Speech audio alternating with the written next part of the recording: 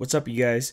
Thanks for clicking on the video. Before we get into it, make sure you like, comment, and subscribe to the channel. So BKFC 61 went down this past weekend. We saw Jimmy Rivera get the win over Daniel Straus via unanimous decision in the main event. And one of the stories coming out of this weekend's event is this whole fiasco that happened with Chris Sarro's fight, where it ended what I believe to be Dr. Stoppage due to a hand injury. Now, shortly after the event, Chris Sarro posted this video to his Instagram to give context as to what the hell went down.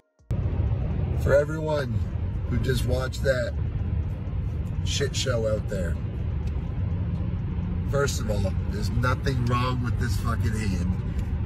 My hand has been deformed since BKFC 38. I go down to the ground, not from a punch. It was a mixture of stepping on my shoe, elbow, punch to the back of the head, whatever. I didn't even care about that. I beat myself up more in training. I got a little fucking fingernail scratch.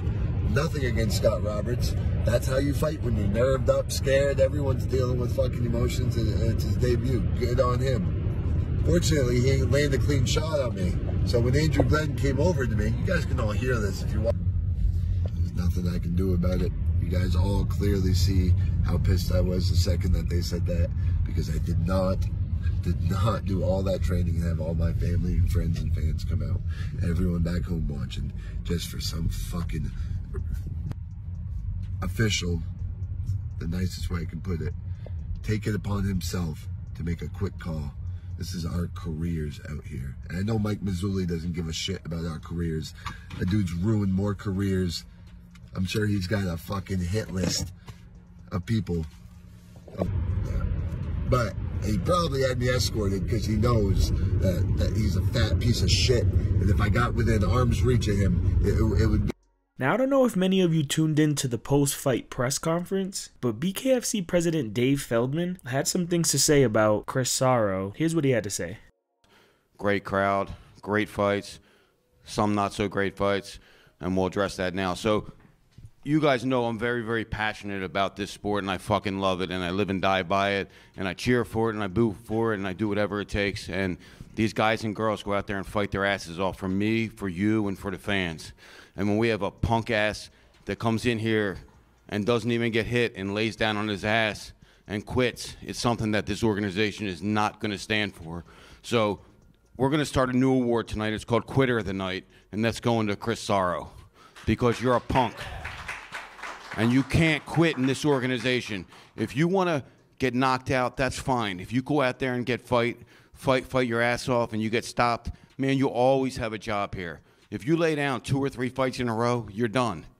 And I don't appreciate it, and I don't think that the fans appreciate it, and I don't think the other fighters appreciate it, and we don't deserve that. So I had to call that out. Now listen, I absolutely hate when promoters bash the fighters that fight for them. But I also understand you're paying this man for entertainment, to fight. It looks like Chris Sarro ended up seeing what Dave said. He posted this the next day. That was fun. I'm back in Ellsworth, back in my gym, my safe place. What can I say? That was a hell of a weekend. I put so much of my time and effort into this camp, and I understand that shit happens. I'm no exception to that rule, but damn. I'm gonna make this one last post. I'm never gonna speak about it again. I have dedicated my entire life to this sport. I was the first ever signed bare knuckle boxer out of New England. I wear those stripes proud. When I fight to the death. You know, I leave on a stretcher if I have to. What is shown on TV and reality are two different things. I'm the furthest fucking thing from a quitter. It's not in my DNA. You know, what happened in that fight was my opponent comes at me. You know, good on him. One hell of a commotion. I caught a fingernail to the forehead. That's about it. And a couple hits to the back of the head. He was excited. I understand. Hold nothing against my opponent. I'm on the ground. The first thing that's said to me by the ref, and there's nothing that Andrew Glenn did wrong at all. He goes, Chris, you're good. You get 5 minutes. He pushed you down. I don't know if you can read his lips or not on the video. It's the first thing he says to me. You're in shock when you're out there. So no part of me is thinking, one, that I'm taking 5 minutes for anything. I wasn't injured. I wasn't hurt. I was razzled. You know, I didn't expect that flurry, but I was taking my time to recollect, recalibrate, and I was going to stand up, and I was going to come meet him head first, head on. When I stand up, I'm getting ready to pull towards my opponent. You see me pulling like this. There's a doctor, not from the promotion, from the commission, holding on to my hand. And I was checking my hand out to make sure I didn't do anything to it, because I had 5 minutes. I was taking a second to review everything, gather myself, and stand up. He said, what's wrong with your hand? I go, it's not broken. I'm trained to fight through it. Didn't say it's broken. I said, it's not broken. The hand's not broken. He was looking at my hand because it's deformed. While he's holding my hand and I'm pulling towards the fight, I hear them say something along the lines of, fight's over, his hand's broken. Kid's gonna hurt himself. You can kind of hear him say it on camera. Kid's not gonna hurt himself. My hand isn't broken. This is how my hand has healed since BKFC 38. Bottom line is, I put so much work into this fight. Everything. Traveling to spar, having fighters travel up here to spar, my diet, my preparation, life, personal changes, upgrades, lots of sacrifice, lots of time and money went into this. And to be portrayed as a quitter is the worst possible outcome for me. It's the last thing I ever want to be known or remembered. You watch me. The majority of my fights are against people that no one else wanted to fight, and I stepped up to bat. It is a harsh, cruel business, professional fighting. And I know that coming into it. I take that risk. We all take that gamble. And anything can happen. And worst possible outcome is what took place this weekend. To all my friends, family, and fans that traveled down or traveled up left and right to watch me compete, I can't express how sorry I am that that's how it ended.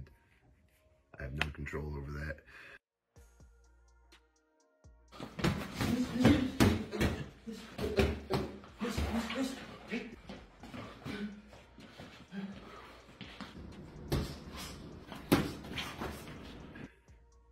You can clearly see I was upset. They had me escorted out of the arena. It's so upsetting. Not gonna let it break me. I don't let things break me. I'm feeling the feelings, I'm going through the emotions, but to be called a quitter when I have sacrificed and dedicated so much of my life to this business, in particular BKFC, you know, it's a massive letdown. I'm a businessman, I'm a company man. I always talk very highly of my bosses. I'm always grateful, show my gratitude. Very vocal about that. It was a big letdown, but I accept these things when I cross that line. Again, the biggest thing with me is I feel so bad for everyone who traveled down to watch that. There's no way I can pay you back. I'm a fighter. I don't quit. I'll continue to fight because that's what I do, and no one can do a goddamn thing about it. But just wanted to take a second to express that. And you know, I've been getting hated on so hard online, and it's whatever. Those people's opinions don't matter and never have. Anyone who even has the slightest nerve to say something to a competitor, it's clear they don't have the balls to do what we do. And even still though, it's upsetting. Nothing I can do about it besides move forward. Don't let it fucking win. It's what we do as fighters. So I'm grateful for my family, my fans, my health, this beautiful gym, all its members. They show me so much love. You can't take that from me. And that's it. Live to fight another day. Fuck. It's frustrating, but life goes on. That's pretty sad, to be completely honest, and it is nice to see that he took the humble approach. Though I think he's trying to explain himself too much. I understand given the circumstances of him being painted as a quitter by the president of the organization. Chris was the first fighter signed out of New England, and he's currently on a 6-fight losing streak. Now, I know Dave mentioned, oh, you go out there, you put it out on the line, and you fight. Exciting, you're always going to have a job here. But at what cost? This dude is 0-6 in his last 6. He said yes to everybody you put in front of him. You probably even used him to promote the other heavyweights in the division, so it's kind of fucked. But I'm curious to know what you guys think. Do you agree with Dave, or do you have some sympathy for Chris? Let me know in the comments below. And as always, I'll catch y'all in the next one.